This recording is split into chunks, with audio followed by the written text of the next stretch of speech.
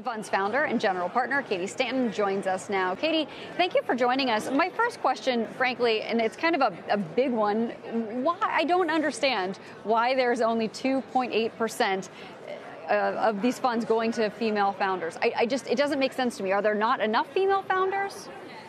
No, it doesn't make sense to me either. I think it's a great opportunity. I think that there are a lot of amazing female founders and a lot of amazing people of color founders who have been left out of the system and they've been underestimated. And I'm really excited. I think of this as this amazing opportunity to be able to back their changing world positive ideas. And Katie, does it also mean there are better returns potentially available because some of these founders and their companies have been overlooked thus far and therefore maybe the valuations or the growth opportunities are better relative to the market? Absolutely. The data has shown that when you have more diverse founders and more diverse leadership teams, that you're able to see a lot better financial returns. So I think that this is an enormous opportunity for more women founders, for more women fund managers, and more female investors to be able to move the industry forward. So why is now a good time for you to launch this fund? And if there is a female-founded company out there that's listening, can you explain exactly what you're looking for?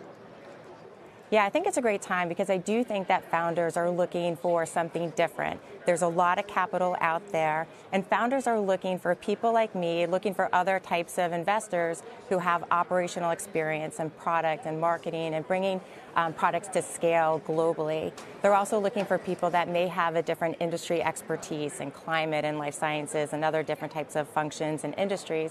So I do think that there are a lot of opportunities, more ways to get funded. I'm looking for exceptional founders who have these world positive ideas. I'm always looking for at least one technical founder and looking to learn more about them.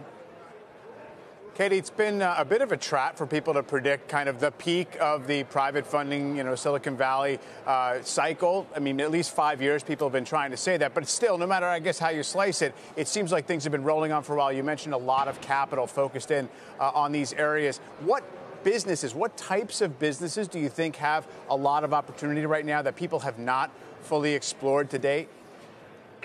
I think there are a number of different new trends. I do think that we're going to see a lot more AI, machine learning types of software companies.